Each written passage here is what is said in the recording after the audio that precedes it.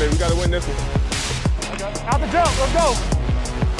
Let's go, man. Let's go. Here we go. This is about to be a lit day today. Hey, let's get back to our swagger. Come on. All of them get the dough down. They get the dough down. Okay, meet at the quarterback. Welcome inside the TCO studios for another edition of the Audible presented by 3M. I'm Gabe Henderson. That is Tatum Everett. We are back after a week off, and we bring in the two big fellas on the offensive line. They're joining us tonight, Mr. Garrett Bradbury and Mr. Ezra Cleveland. Fellas, thank you for joining us. First and foremost, Ezra, it's your first time.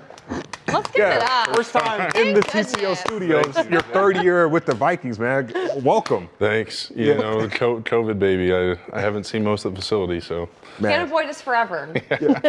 One thing you can't avoid is the camera capturing you in the locker room after Dalvin Cook received a game ball last week.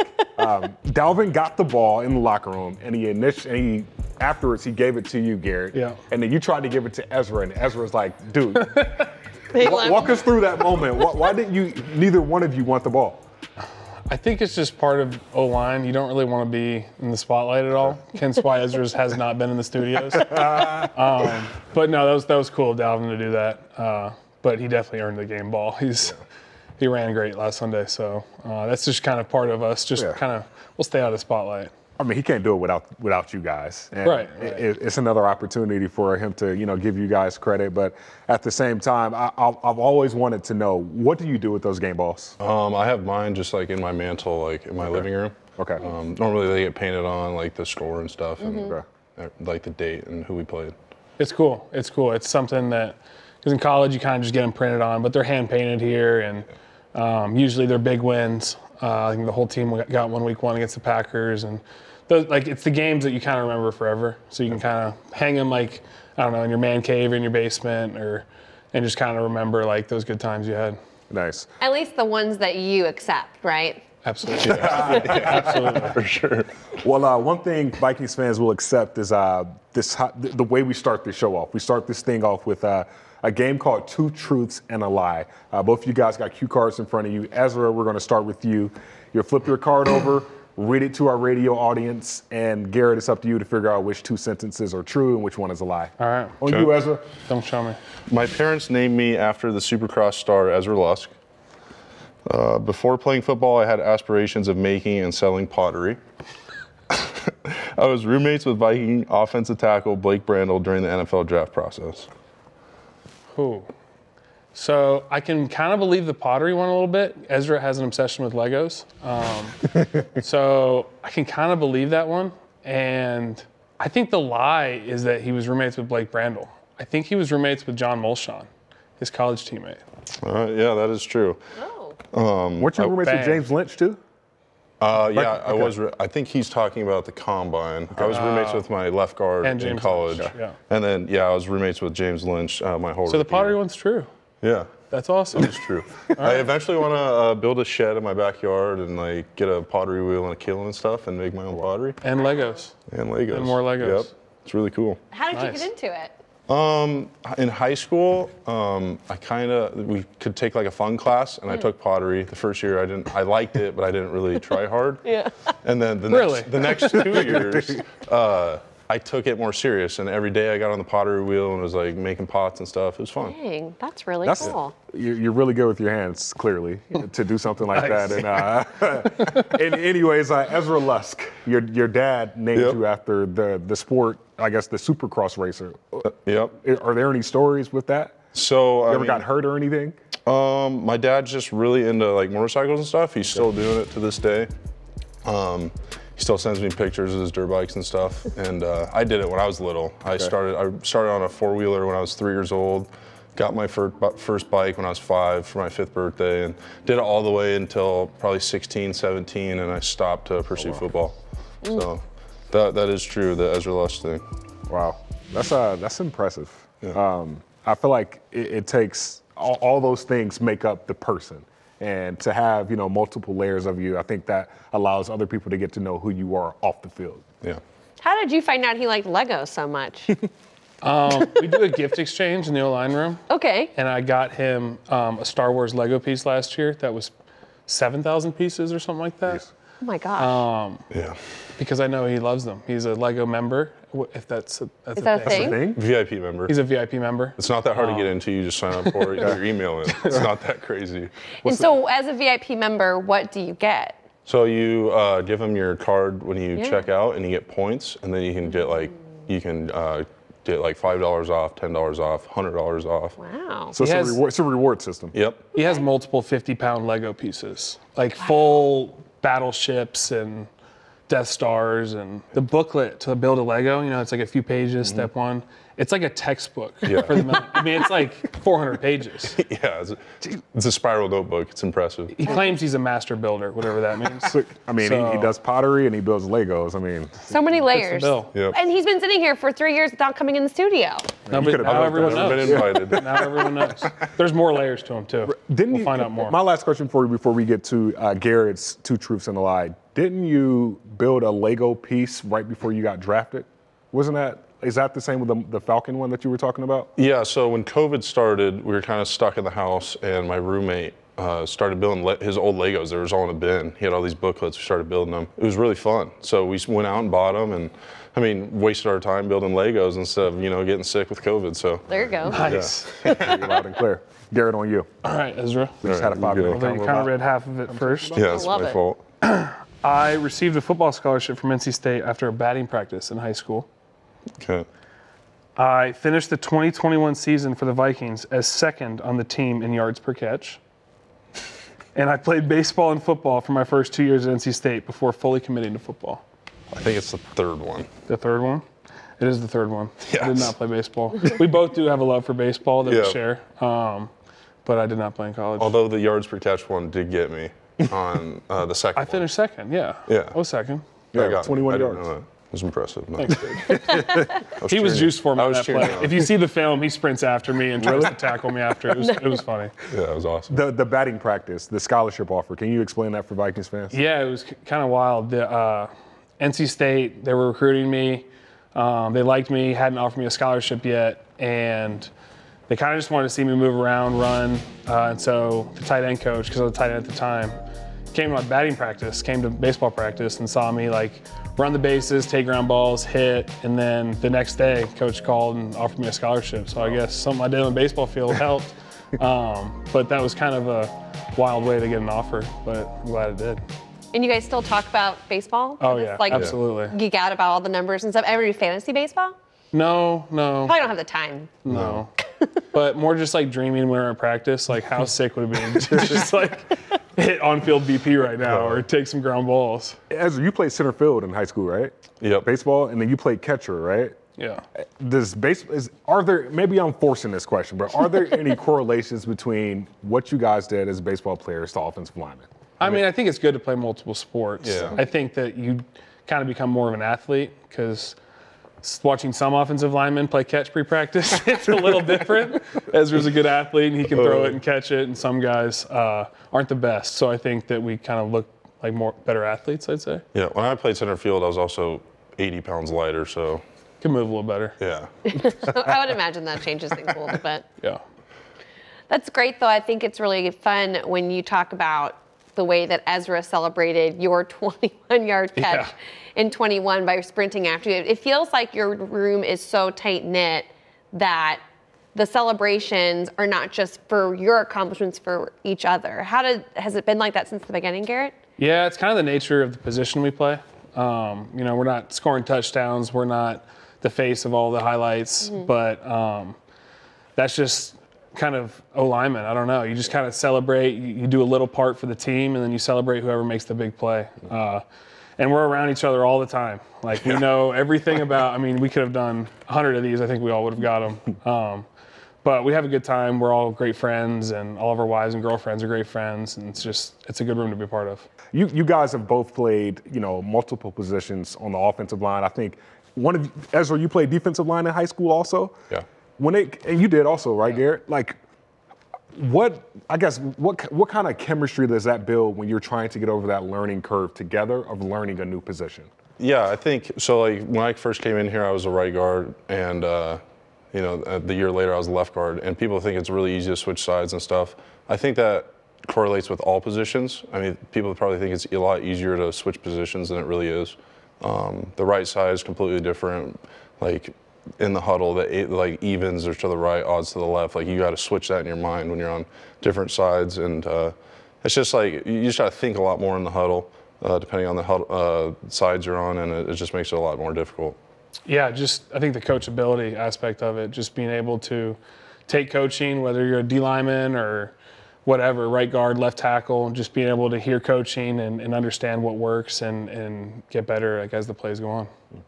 It's obviously, like you said, you really have to think hard. It's a mental game at the end of it. I'm going to throw a fun question. Might get you in a little bit of trouble, may not. Who do you think is the most intelligent guy in the offensive line room? I would say Blake Randall. He watches all those game shows like off to the side and stuff. I remember I lived with him in Arizona for a little bit. Every night we'd watch Jeopardy at night, and he'd just be rattling off questions. I'd be like, I don't know how you know these. Brett Jones, he's not here anymore. Oh, but yeah. Brett Jones is he's a wizard. He's an absolute wizard. In the room now, I just think about the Legos. It makes me feel like you'd be able to solve some there's not one that sticks out, but in terms of cars and stuff like that, I'd go Ezra. Everyone kind of has their own little thing that they like. So I don't know if there's one person that. I love that. You guys all have your strengths. Yeah. That's great. We're better together. Lego's a lot easier than you think. It's just following rules, like the instruction panel. I don't have the patience. I appreciate you saying that, but I just don't have it. Well, speaking of patience, this holiday season is upon us, and if you want to make a difference in someone's life, text SKOL to 24365 and donate $25 to register, to volunteer, or give online at salvationarmynorth.org/Vikings. We'll be back with more of the Audible presented by 3M with Garrett Bradbury and Ezra Cleveland.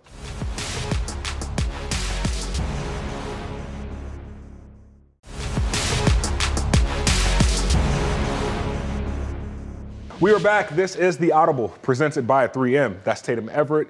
That's Ezra Cleveland. That's Garrett Bradbury. My name is Gabe Henderson. And fellas, we were talking a little football before we went to the break. And I know you guys don't like the credit. Dalvin Cook doesn't like the credit being the running back. It's kind of like, no, you get it. But Dalvin Cook right now is 141 yards from becoming the third leading rusher in franchise history. Wow. What would it mean for you guys to be able to give that to him this upcoming Sunday? Yeah, I mean, it's to be a small part in that. Yeah. He's one of the best teammates I've ever had. I'm not kidding. I tell that to everyone that asks about him.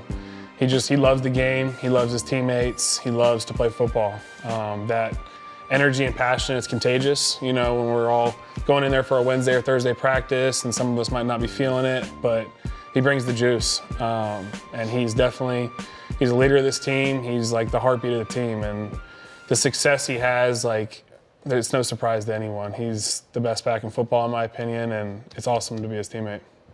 On top of a milestone like that, there's the potential to clinch the division on Sunday. Something that hasn't really been on the table for you guys right now. You could get it on Sunday, and it's, games left in the season to go. What would it mean to you on a personal level, Ezra? On a personal level, we've been working hard. Since I've been here, this is the first season I've been over 500 record-wise. And we've kind of just been rattling off wins and stuff. I don't really know what it means yet to get to the playoffs. I heard Garrett talking about the win his rookie year and how it meant a lot to him, and I haven't been there yet. So it'd be really cool to be able to clinch that and be able to 100% experience a playoff game. So true. Man, and that starts with you guys up front, and then kind of just trickles to everybody on this team. But Kirk Cousins being the leader, the captain of this team, when I know the ultimate goal is protect Kirk. We want to keep him upright. But when you see your starting quarterback pull the ball down and truck over a linebacker or 19-yard touchdown run, what does that provide to your group? Those are my favorite plays. Yeah. Kirk's a dual threat. People just don't realize. That's right. People don't realize it. No, he can run. He can scramble. Yeah. I think the 17-yard touchdown run he had earlier this year. It's an empty backfield on third down. Arizona rushes 4. Kirk steps up, sprints out to the right, turns it 15-10, 5, touchdown! That's Arizona, yeah. Yeah, he's awesome. It was 19 miles per hour, wasn't it? It was. Speaking of, who's the fastest offensive lineman in? Sounds like a topic of in the debate. room. In the room. In the room? Is it Brian? Unfortunately, it's Brian. Yeah. Yeah. It's Brian. Okay. He had a really fast 40 time at the combine, I He think. ran like a 4.8. Yeah. I mean, fast. You had a fast time at 40. Yeah. You're a little faster. All right, I wrote this down. Darisaw ran a 4.9, Ezra ran a 4.9, Gary, you ran a 4.9, Ed Ingram 5 flat, Brian O'Neill 4.8. So just. Brian's such a beast. Oh, well, I want to take you back to the Buffalo game. There was a play on one of the final drives when you guys were making the comeback. It was 4th and 6, fourth quarter. You were free blocking. Garrett had a guy, and you just came. You know what I'm talking about. Came over and just pancaked a guy. I mean, when you see something like that happen in front of you, you're just like, my guy. Like, what are the emotions like? Yeah, I'm juiced up. I mean, I was blocking the guy, and then he disappeared from my hands. It was wild. And I actually have a bet with Ezra, because him and Ed are both so good at cleaning out like D linemen, that for every cleanup he gets a free Philly cheesesteak from me. Oh, wow. So Dominic's Pizza in Inver Free Grove, best cheesesteaks in the Twin Cities, and Ezra gets a free one every time he does that for me. Wow. And the thing is, it worked out great, and everybody gets fed at that point. I mean, you might as well just continue to get. Is it like one per like pancake? Like Yeah. So you can get 2 and get 2 cheesesteaks. Oh yeah. Yeah. Oh man, might as well make it 3 on Sunday. I'm actually just learning that. I was saying, what is it like? Well, you've what never is had it, more than one in a game. On me. Oh, okay. What is it about the cheesesteak? Is this like your favorite? It's the best. Yeah. Okay, I just was. It's the best cheesesteak. We kind of go there every Tuesday, and when I don't have to pay for it, it makes it taste a little better. It does. Food is always good when it's free. Yeah. I gotta ask this question though, because that moment when you watch it on film, you were set blocking to your left, and then Blake Brando touched your shoulder pad, and then you went right. What is that another example of like nonverbal communication? And if so, what does that look like for an offensive line? So during the moment, he actually said go, like as he was touching me. So I didn't feel his hand touch me. Okay. Just to clarify that. But, So very much verbal communication. Yeah. So what is verbal now, Joker? I mean, it's just a big thing. I mean, my guy's looping out, his guy drops, and I can go help Garrett. We always harp on, team protection, and if anything goes wrong, if you're physical enough, then it could clean up the pocket or possibly make a lane for Kirk to run like we were talking about, and it just makes the protection. I talked to TJ Hawkinson earlier today, and I was asking him, like, your first game that you celebrated, like a win, was the shirtless Kirko chains plane ride. You must have thought, like, what did I just join? He's like, no, it was the best moment of my time. I was like, well, what happens if you guys win, you come home on the plane? Like, what's it gonna take to get you to do the now ritual celebration? So I want to know, Ezra, what would it take for you to do that one time coming home? Like, what do you think that involves? I mean, maybe if I have a play like Garrett had last year at Green Bay. Okay. But instead of 21, like maybe 25 yards and a touchdown. Okay. Okay. That'd be cool. I'd for sure do it. You would do I don't it? think Ezra would ever do it. I don't care how good of game he plays. When we get on the plane, we're all having a good time after wins, playing music, playing cards, and Ezra's like, I can't wait for everyone to sit down and be quiet. He just puts his headphones on, watches a movie. So I don't see Ezra ever doing that, even if he scores a touchdown. What about you? Absolutely. Yeah, I'll do it. Okay. If we just win and the boys play good If up we front. just win. Garrett would do it if we just won. For sure. If he got handed the chains, he would for sure do it. I've worn some chains. They're heavy. Yeah. Kirk, not enough credit to Kirk. It takes a lot of neck strength. I think he was on Those the are some injury report with heavy the neck chains. injury. Like the Hopefully not. I mean, that's what Hopefully TJ not. said. He's joking. like, I It's don't all think I jokes. can handle all of that. I was like, I don't know. You're a big dude. I don't need all the cameras in front of me, but I'll wear the chains. How would you describe this moment, like this season, right? Like certain people have used the word magical, certain people have used the word unbelievable. At 10-2, how would you describe this season thus far? It's kind of hard to step back from the season while you're in it and like think about it, because you're just kind of week to week. I mean, it's just, that's the NFL. It's a long season, it's a grind, and winning in the NFL is hard. Like this is my 4th year, this is 3rd year. Last 2 years we haven't won a lot. We've been below 500, and so I'm just taking it 1 week at a time. And then at the end of the season, hopefully we accomplish our goals and we can look back. But there's just like a different level of trust on the sideline. There's a different level of confidence that we're just, whoever needs to step up, whether it's offense, defense, or special teams, a play is going to be made. And it keeps happening. Hopefully it keeps happening. hopefully we can win the games kind of by the third quarter pretty soon here, but whatever it takes. I mean, that's the NFL. That's the mindset you have to have, and that's kind of where everyone's at, and we're taking it one day, 1 week at a time. How much of this feels like unfinished right now, even though you're at 10-2? Yeah, I mean, we're at 10-2, but I mean, we still have 4 games left. 4 games left in the ring. 5 is 17, that's right. That's okay. My fault. Okay. 5 games left in the regular season, and then you have the postseason after that. So, I mean, we're just taking it 1 week at a time and focusing on the game in front of us and taking it one step at a time. That's a good point, and you can definitely tell that it's a week-by-week job. And just I was looking at some of the stats from this year compared to last year. Last year, at the end of the season, we were second in the NFL in holding penalties as an offensive line. This year, we have the least amount of holding penalties. What do you attribute that shift to?